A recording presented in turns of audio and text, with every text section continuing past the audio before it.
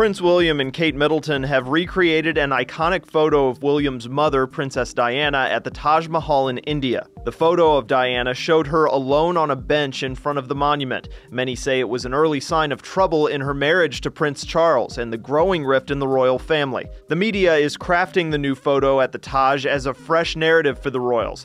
She'd be glad to see that her son seems to have found contentment in his marriage that eluded her and Prince Charles. A spokesman for the Duke and Duchess of Cambridge initially acknowledged the significance of the spot.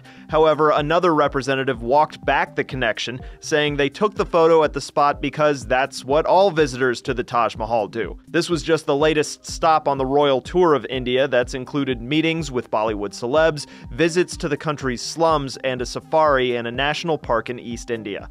For Newsy, I'm Cliff Judy.